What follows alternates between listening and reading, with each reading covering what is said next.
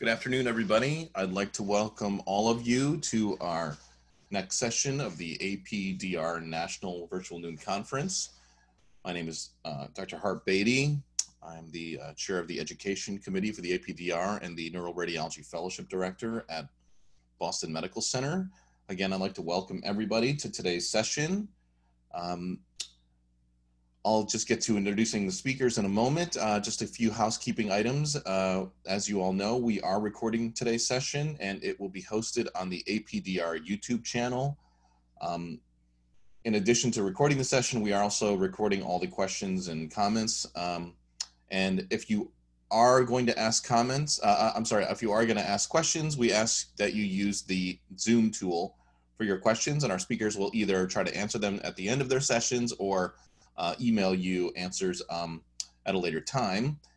You also should know that your microphones are being muted to ensure optimal quality during the webinar.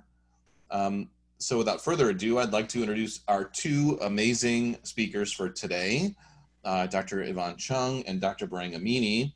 Dr. Cheung will be speaking about ankle tendons and update. She's from Dartmouth Hitchcock Medical Center.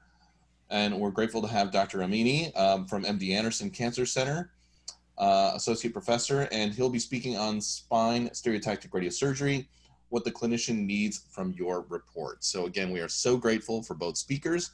And without further ado, I'll stop sharing my screen and I'll ask Dr. Cheung to take over the screen share and unmute yourself. All right. Hello, everyone.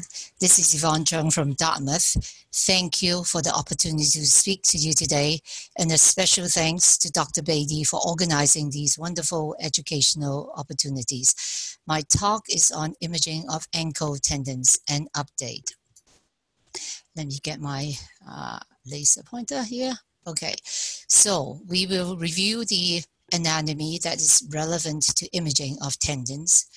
I will show cases of common tendon injuries. The updates will be on tendon injuries in hindfoot fractures. We will also discuss soft tissue injuries around the medial arch in cases of acquired flat foot deformity.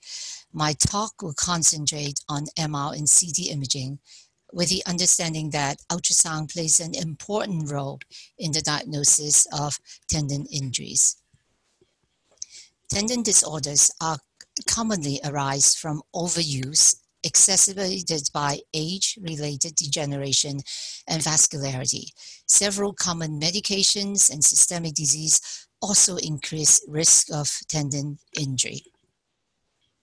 For example, gout, inflammatory arthropathy, diabetes, and renal failure are linked to tendon injuries. This is an example of Achilles tendinopathy in a patient with gout. The diffusely thick Achilles containing calcifications can be seen on both, the diffusely thick Achilles tendon can be seen on both MR and radiographs. And these are the calcifications on the X-ray. The terms that describe tendon injuries are confusing. In a recent meeting of experts, the preferred term is tendinopathy, which is an umbrella term that includes a spectrum of changes found in patients with tendon dysfunction, meaning that tendon pain and loss of function. These experts did not agree what tendinosis refers to. The term tendinitis implies an inflammatory process. This term has been abandoned in the 1990s because at that time, inflammation was not consistently seen in ruptured tendons. Newer evidence indicates that inflammation does accompany overuse injuries, but the experts are committed to the generalized term tendinopathy. All tendons have most of, if not all of these components, and we'll go through quickly on them. Tendons are pulleys that connect muscles to bone, and so to provide motion, joint motion. To ensure smooth gliding movement, tendons have specialized coverings, and there are two types of coverings. Tendon sheaths are well-differentiated coverings at turns where there is increased friction. For example, when the peroneal tendons descends travels behind the lateral malleolus, they are covered by a common tendon sheath. And when the tendon travels in a straight path, they are covered by loose connective tissues called peritoneum.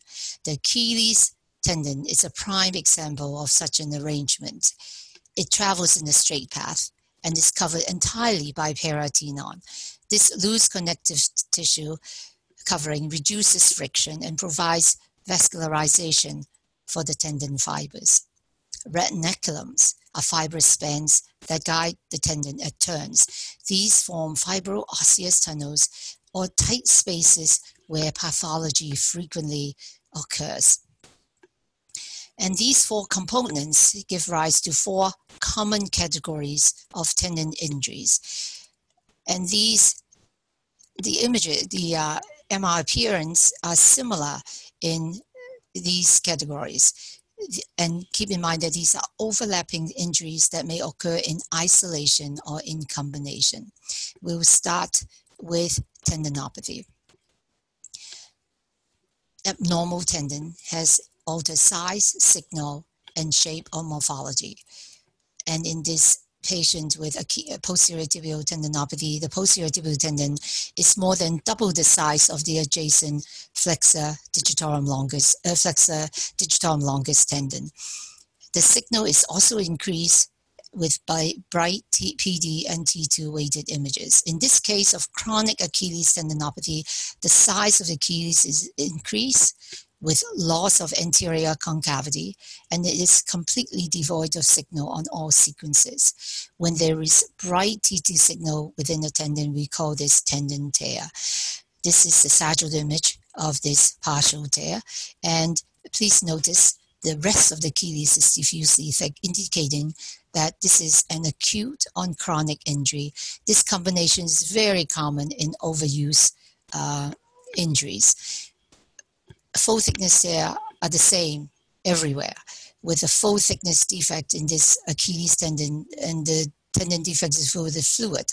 Please notice that this hypointense rim does not represent a tendon sheath. It is a fibrotic peritoneum forming a pseudosheath. We'll see more of this later. And tenosynovitis refers to inflammation of the tendon sheath, and it is also the same everywhere. And tenosynovitis in this case is represented by a rim of bright T2 signal. The bright signal represents any combinations of fluid or inflamed synovium. Contrast enhancement allows us to separate the non-enhancing fluid from the enhancing synovium. And you can see on the sagittal image how thick this synovium is. But peritendinous fluid is common among medial tendons. For example, in this T2 weighted image, so this is the medial malleolus, lateral malleolus, the posterior tibial tendon. There is small amount of bright T2 signal around these two tendons. In a recent study, a width of 2 millimeters or less is considered physiologic in a study of healthy volunteers. Peritonitis refers to inflammation around a tendon without a sheath. In this case, the acutely inflamed peritoneum around this thick Achilles tendon has enhancing T2 signal, indicating inflamed peritoneum. And dislocation and subluxations are less common, and these are different with different tendons, and I'll cover these under individual tendons. So we'll first go over abnormalities of the Achilles. The painful Achilles tendon is a common presentation in sports medicine clinic. Since Achilles travels in a straight path and is covered only by peritoneum, so we only have to worry about tendinopathy, tears, and peritonitis. There are two types of Achilles injuries. The non-insertional tendinopathy occurs at mid-tendon between 2 and 7 cm above the insertion. It is more common. The insertional tendinopathy affects the distal 2 cm. A typical patient with non-insertional tendinopathy is a middle-aged male, weekend warrior. Overuse degeneration is a common feature in this type of tendon injury. The most common finding of non-insertional tendinopathy is a thick tendon, as in this patient who presents with a palpable mass. Both a radiography and MR can detect the thick Achilles tendon. And in here, there is also an interstitial tear. And the spectrum of tears ranges from interstitial tears in the normal size tendon, partial tear, to complete interruption, where the torn ends are retracted. Peritendinitis can be seen in any part of the Achilles tendon. A normal peritoneum is isointense or inseparable from fat. The inflamed peritoneum has bright T2 signal you can see on both axial and sagittal images. And in one study, pain corresponds to the focus of bright T2 signal in the peritoneum. In chronic cases, the fibrotic peritoneum forms a pseudosheath, which is more easily detected when the tendon is interrupted and there is fluid at the gap, as in this case of partial tear. And this peritoneum is really thick in this case of a complete tear. Insertional tendinopathy is seen in the distal 2 cm of the tendon, and on X-ray, we frequently see a diffusely thick tendon, and there are accompanying adhesivites or stirs or calcifications within the tendon substance. The MRI shows similar findings with a thick distal tendon with longitudinal splits. Reactive marrow edema is seen in both the tendon ossification and also the calcaneal tuberosity. And retrocalcaneal bursitis, represented by this bright T2 signal, is another pain generator. And in a resection of the posterior bony prominence, or this is called the bursal projection, it's offered in some cases of failed conservative treatment, and this is calcaneoplasty. So we'll move on to peroneal tendons.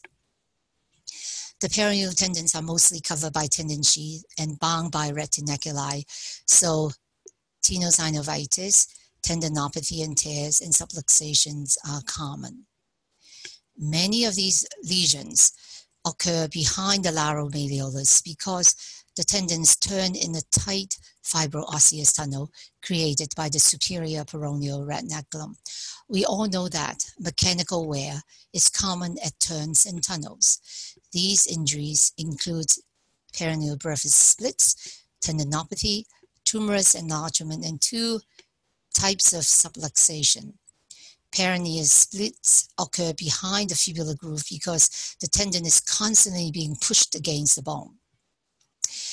These splits are common and is reported in up to a third of cadavers. Splits can be asymptomatic, but splits in young patients are generally painful.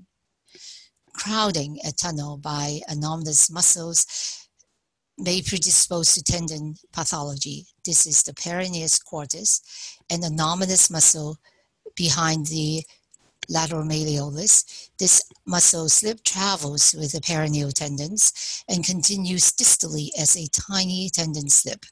This may cause crowding, and in this case, the peroneus brevis has multiple longitudinal splits. But remember that not all peroneus quartus are symptomatic. Overstuffing of the peroneal tunnel predisposed to peroneal tendon pathology, and a prominent peroneus brevis muscle belly seen here in the tunnel. The muscle is considered low-lying when it ends distal to the lateral malleolus, and in this case, a peroneal split is seen. Overuse degeneration may lead to tendon enlargement or tumorous enlargement on this axial image of the peroneal tendon. So this is the longest, and that's the brevis, which is big, and there is tenosynovitis. On the sagittal image, the nodular peroneus tendon is trapped inferior to the lateral malleolus, resulting in restricted tendon motion. Longest injuries can occur at multiple locations because the tendon makes several turns and travels under several tunnels, and these are located in behind the lateral malleolus, underneath the peroneal tubercle, which is a calcaneal bony projection that separates the brevis from the longus, and also beneath the cuboid when it turns underneath. But the most common location is between the peroneal tubercle and the cuboid. And this is an example of tendon injury at this zone. So again, a coronal image of the calcaneus, and this is the calcaneal projection of the peroneal tubercle. And the peroneus longus tendon has multiple longitudinal splits surrounded by peritendinous fluid and inflammation. And the splits end near the cuboid tunnel where the tendon remains thick and heterogeneous. Also at the laromalleolus, the superior peroneal retinaculum covers the peroneal tendons and keep them from behind the fibular groove. A torn or stripped retinaculum allows the tendon to subluxate, and in this case, the peroneus longus subluxates into a pouch formed by a stripped superior peroneal retinaculum. And most subluxations are sports-related injuries, and there is also a classification for this type of injury. A variation of subluxation is the intersheath subluxation. This injury is characterized by an intact superior peroneal retinaculum, and there is reversal of the usual arrangement between the brevis and the longus. So this is normal when the brevis is behind the fibula. So when there is subluxation, the longus is behind the fibula. Ultrasound is best for making this diagnosis because of its dynamic capability. But I'm showing you an example of this reverse arrangement on MRI. So the tendon closest to the fibula, when we stroke down, prove to be the peroneus longus because it sits underneath the peroneal tubercle. So this is intersheath subluxation. And so we move on to some updates. First, I'll talk about tendon injuries in hindfoot fractures. A recent study indicated that up to 18% of hindfoot fractures have associated tendon injuries on CT examination. But only 20% of tendon injuries were reported. So that means that we are not looking. And these are the type of tendon injuries that were reported in a series of 400 patients, and these include entrapment, subluxation, and tendon rupture. And the breakdown of the fracture type and the tendon injury show these associations. But we don't need to memorize this because any tendon can be injured, and our job is just to check on all tendons. And so the tendons are visible on CT because they have a slightly higher density than surrounding muscles. The average density is 90 Hangzhou units. So this is the Achilles, the peroneal tendons, the posterior tib, and the flexor tendons. And in this case of a pylon fracture with a big anterior displaced fragment, and we scroll distally and you follow the posterior tibial tendon, it just go on and it fell into the bony defect. And here it's almost completely encircled by the bone fragment. So this is posterior tibial entrapment in pylon fracture. So entrapment is defined as over 50% of the tendon circumference surrounded by bone fragments. So in this case of talar fracture, the bone fragment encircles almost the entire peroneus brevis tendon, which is also dislocated. So this is the laromalleolus, the fibular groove, and this is the longus, and the brevis is subluxed anteriorly or dislocated, and the tendon is entrapped. Compared to this case where the bone sliver only covers part of one of the peroneal tendons. And in case of a calcaneal fracture, so you see a flattened bolus angle and everything, and we look at the CAT scan and we look for the tendons, so Achilles, medial tendons, and behind the laromalleolus, the fibular groove is empty. So where are the peroneal tendons, and you can see it has dislocated anteriorly. And we can see the same thing on 3D models when we rotate. So this is an empty fibular groove. When we move forward, you have the peroneus tendons coming out. And finally, we have the pylon fracture. And so what is in the crack? So we follow, we go down. So this is anterior tibial, and we go down, and this is extensor, hallucis longus tendon, and it drops into the crack. The tendon is also impaled by this bone fragment. And so tendon injuries has to be described and communicated to the surgeon for proper preoperative planning. Here are the consequences of missed tendon injury. Early on, entrapped tendons can lead to failed reduction. Late complications include chronic pain and instability. So finally, we'll talk about the medial support in flat foot deformity. So the posterior tibial tendon, the more common lesions include tendinopathy and tenosynovitis. The tendons has a very short segment of peritoneum near its insertion, so it plays a lesser role. And dislocation is usually associated with acute fractures and will not be discussed here. So partial tears are the same everywhere. And in this case of the posterior tibial tendon, it is a normal size tendon with multiple longitudinal splits. So pay attention to this structure. This is the spring ligament deep to the posterior tibial tendon. And this partial tear, in this case, the tendon is thick with a longitudinal split. And then in this case, the split tendons are bulbous and are displaced apart. And there is tenosynovitis in all cases. So a normal tendon, posterior tibial tendon, is double the size of the adjacent flexor digitorum longus tendon. The posterior tibial tendon is considered attenuated when it's the same size or less or smaller than the adjacent flexor tendon. Attenuated tendon is considered a partial tear.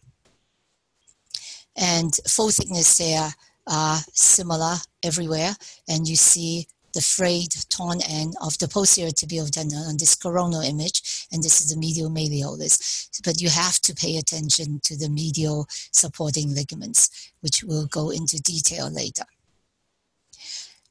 And in chronic posterior tibial dysfunction, hypertrophic spurs and cortical irregularity develop at the medial malleolus. The corresponding MR images show a posterior tibial partial tear surrounded by the spur that has reactive marrow signal alteration and, of course, tenosynovitis. Posterior tibial tendon is the primary but not the only stabilizer of the medial tendon. So if you torn the posterior tendon, it does not mean that you automatically get a flat foot deformity, because cadaveric studies show that even when you cut out the posterior tendon, not all feet, we don't encounter flat foot deformity every time. And more recent work recognizes failure of multiple stabilizers to produce flat form deformity. This is a really busy slide, and it just shows you the different stages of tendon and ligament injury. So initially, the posterior tibial tendon has tendinopathy or partial tear, and then when more ligaments, such as the spring ligament, sinus tarsi ligament, plantar fascia, happens, then we get a flexible flat foot deformity. Rigid deformity occurs with injury to the deltoid ligament and osteoarthritis and lateral impingement. And then final stage is a heel valgus with fixed flat foot deformity, and when more ligament and more sites of osteoarthropathy. This is a very nice diagram from Mangiati's article. So it shows you the posterior tibial tendon coming down, and deep to it are the secondary supporting soft tissues. So you take the posterior and you see at this level, we have the superficial deltoid ligament that's continuous to the spring ligament, which connects the calcaneus to the navicular. And the deepest tendons are the strong deltoid ligaments. And other supports, such as the plantar fascia, are not illustrated in that drawing. And so this is MR imaging. MR ligaments are well seen on MRI. So again, the deepest layer is the deep deltoid, which crosses only one joint. And then you have the superficial deltoid, which is past one joint and then another joint, okay? So this is superficial deltoid, and then you see the posterior tibial tendon, and it's also sandwiched, and it's also covered by the flexor retinaculum. And then the superficial deltoid continues into the spring ligament. So this reminds me of this layered kick. And then we'll look at the spring ligament in detail. So it continues from the tibial spring ligament, and it's which is attached to the medial malleolus, and it has three components. You have the superior medial bundle, you have the medial plantar oblique, and the inferior bundle. Okay, and on MRI you can see these. Okay, so again, medial malleolus, flexor retinaculum, and you have the tibial spring. And it continues into the superior medial component of the spring ligament, and it continues down, and this is a posterior tip, and then it goes to the medial and plantar oblique. And this is the most important bundle of the spring ligament, the superior medial component. The best criteria for an insufficient spring ligament and is when the spring ligament is less than 2 millimeters. Some consider 6 millimeter abnormal, but using thickness as a criteria is unreliable, because separating the posterior tibial tendon and the superior medial spring ligament is frequently difficult, and there's also a layer of gliding zone there. So unless you have fluid surrounding the posterior tip, otherwise it's hard to separate these two structures, and you can see it is measured 4 millimeters. And so this is a case of flat foot deformity. The posterior tibial tendon is abnormal, so it's thick with tears, and then you can see the spring ligaments with a gap, and then the plantar components are thick because of retraction. And also notice the sinus tarsi, which is this cone-shaped space located in between the talus and calcaneus, and it contains ligaments that stabilize the hind foot. And so when the spring ligament and the posterior tibial tendon are injured, so this space is collapsed and is flattened, and the ligaments in there are stretched and irregular. Another case of flat foot deformity, in this case, so I put the normal here for comparison. So the posterior tibial tendon is abnormal, so it's thick and irregular with tears. And then we see deep to that is the superior medial component of the spring ligament, but it's not connected to the medial malleolus through the tibial spring ligament. So this is tear of the superficial deltoid ligament.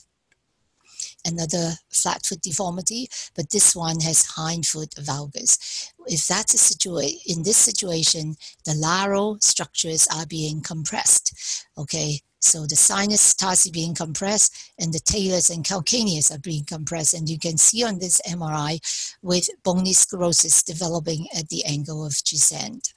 And in that case, the posterior tibial tendon is torn, right? It's just almost an empty sheath. And then this is the tibial spring ligament. The blue bracket is the gap in the posterior tibial tendon, and the superior medial spring ligament is attenuated. And here you do see the posterior subtalar joint osteoarthropathy, and even the lateral malleolus impacted onto the lateral structures. So we have reviewed the anatomy relevant to imaging, and I've shown you cases of tendon injuries. And keep in mind that the tendon abnormalities are pretty universal. It can be found in a lot of tendons. And finally, I've shown you tendon injuries in hind foot fractures. So it is important for us to look for tendons in all those CT scans for fractures. And then I have shown you the medial supporting ligaments associated with flat foot deformity. Thank you very much. You can please send me all your questions. Thank you so much. We really appreciate such a wonderful lecture. I'd like to invite our next speaker, Dr. Amini, to share your screen and begin your presentation. All right. Thank you very much for the invitation. Honored to be here on this pandemic-inspired meeting. All right. Let me go back actually to the beginning. That might help. So when I was in residency, I used to joke that my nightmare practice would be mammogram, PD, ICU, chest, and postoperative spine. And that is 1/3 of that unfortunately came true, but it's not as scary as I used to think. And I'm hoping to help you a little bit with your anxiety when you see these metastatic spines, maybe with hardware, maybe before surgery. This focus of this one is going to be the radiosurgery treatment. And I'll talk about it a little bit in the beginning, and then I'll show you some cases and examples. All right. Oops. There we go. All right, so the objective, we're gonna review radiation therapeutic modalities available for spine mets, indications for spine stereotactic radiotherapy, and this is distinct from just conventional external beam radiotherapy, and we'll get into that.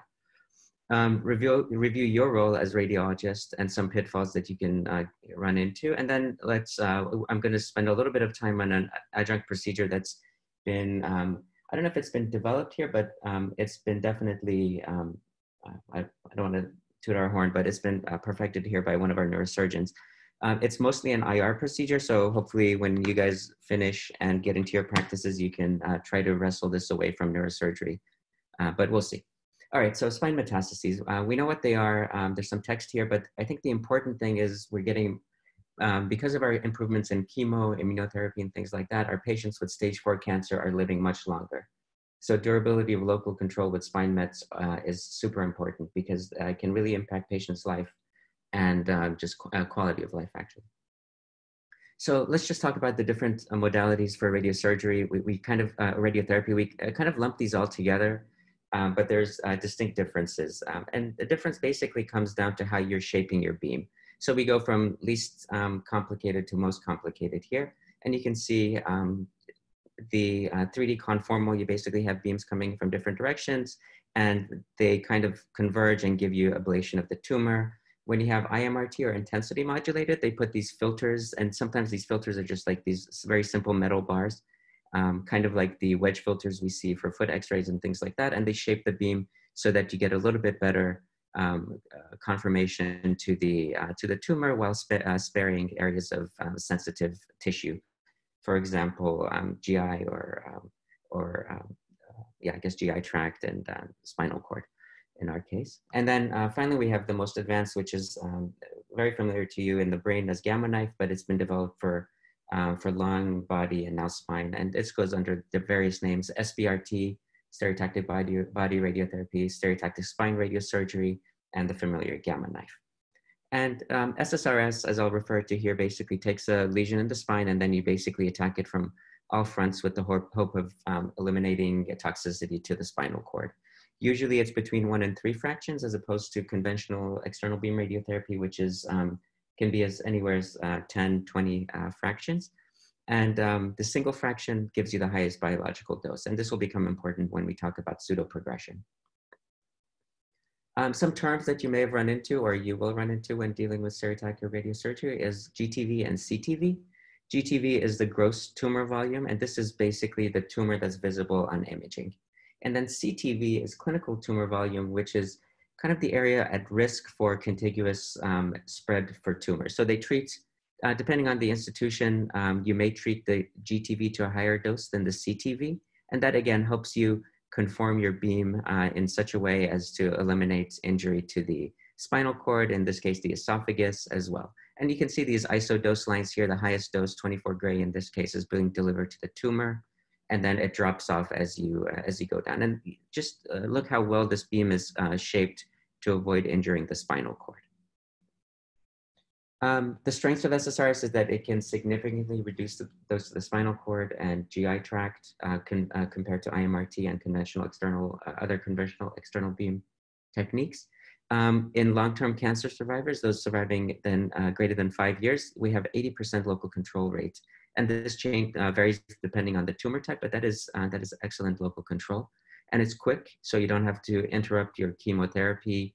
And this is in contrast to surgery, which is usually the alternative for these, and then a reduced morbidity as well associated with the SSRS. So this is a very complicated flow diagram for how to pick stereotactic radiosurgery versus other conventional external beam radiotherapy. So I'll just take it one section at a time. So neurologic, we consider how much epidural spinal cord compression there is, ESCC, and whether there's myelopathy or not. And this is a figure you should be very familiar with if you're doing any of these tumor studies. This is the Bilski classification for epidural spinal cord compression, and basically looks at how much epidural disease there is in relation to the spinal cord. And I'll tell you why this is important in a second.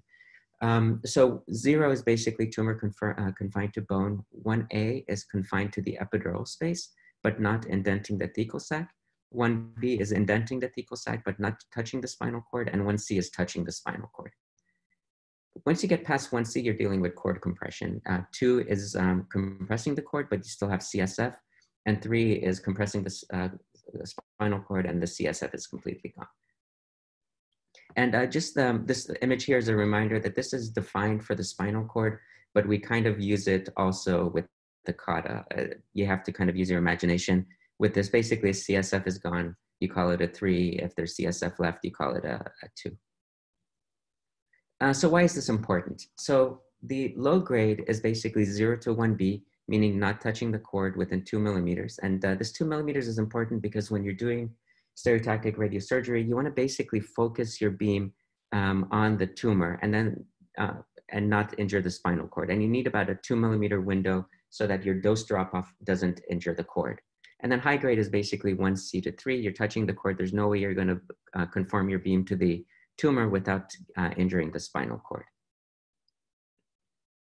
The next concept, and we're going to come back a little bit into the spinal cord compression, but first I want to talk about radiosensitivity. This is another concept that you should be familiar with. And the sensitivity is based on response to conventional external beam radiotherapy.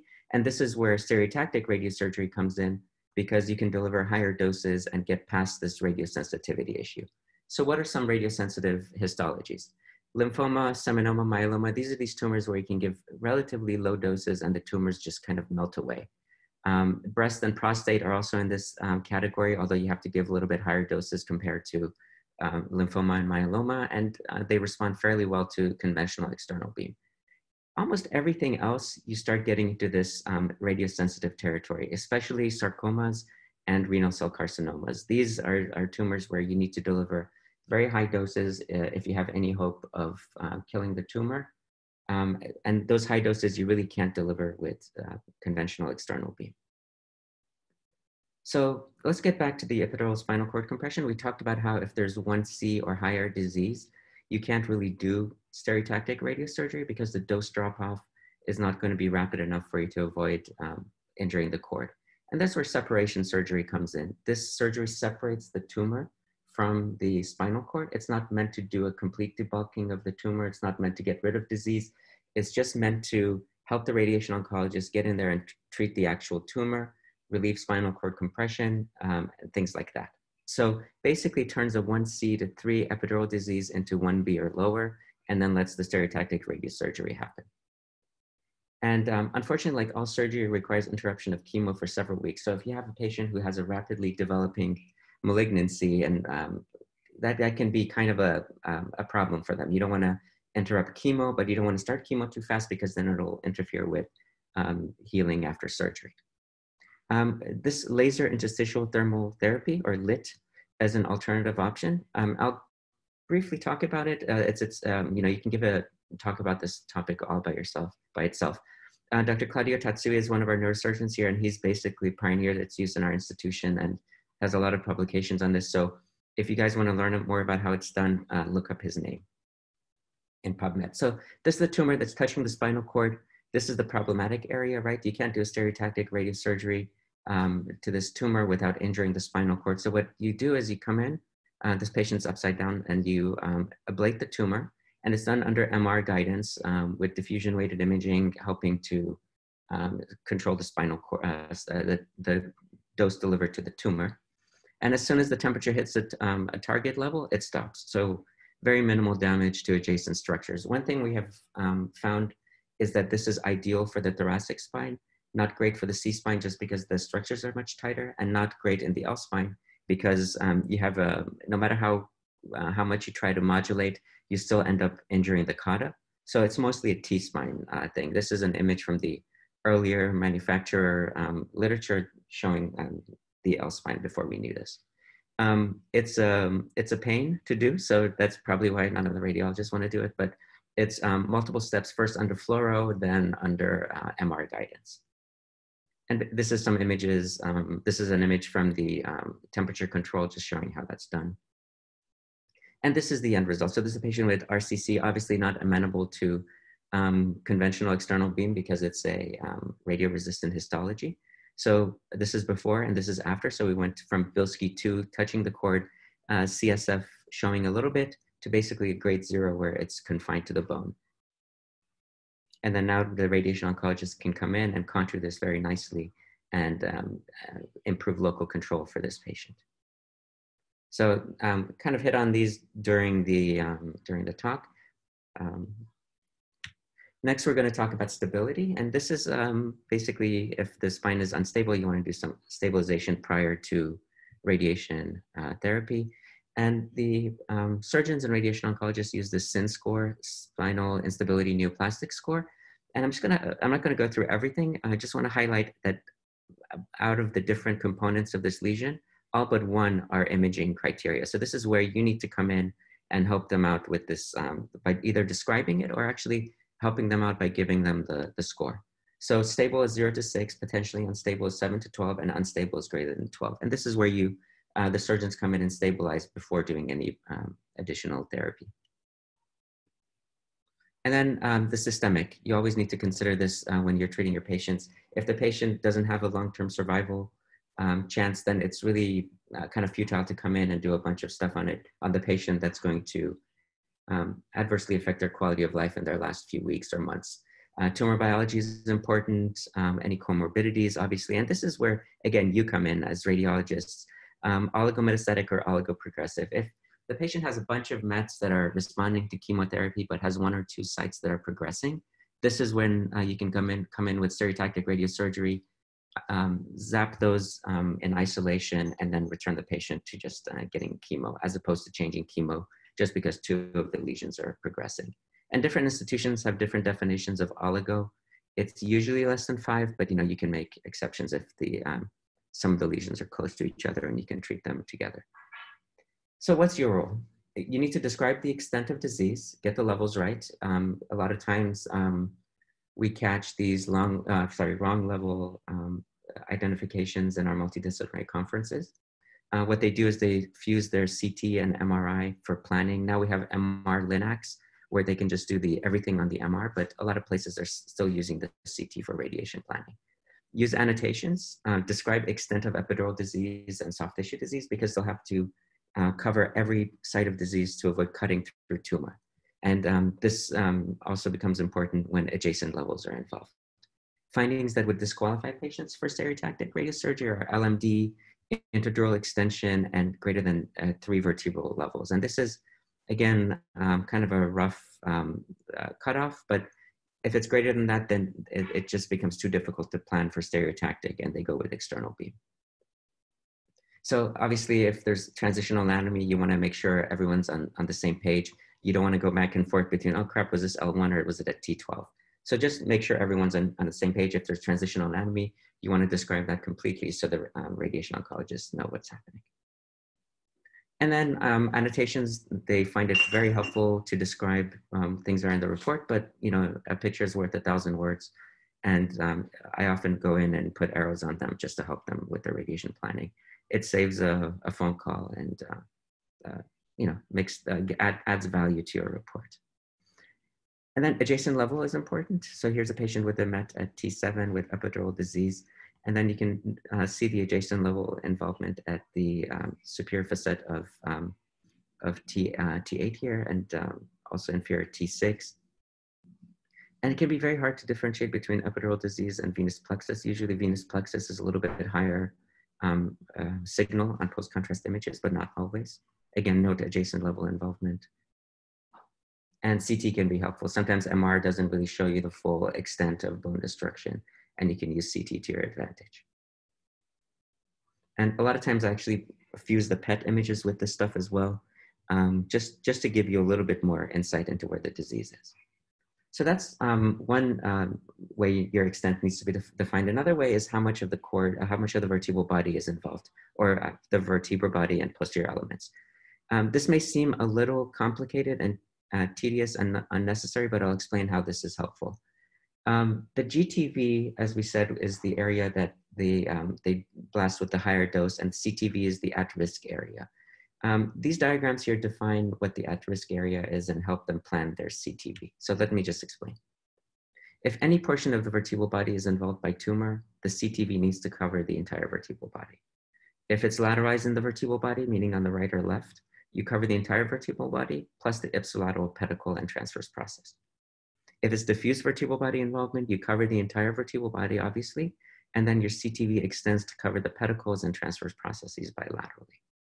If it's a vertebral body plus one pedicle, you do the entire vertebral body, ipsilateral pedicle, transverse process, and lamina, and so forth. I won't read everything, but you get the picture. It's not just you just don't say there's a met at T12 and leave it at that. You want to describe where it's going, because if you're starting to get into the contralateral lamina, for example, that's important because now they have to cover the contralateral side of the transverse process and pedicle.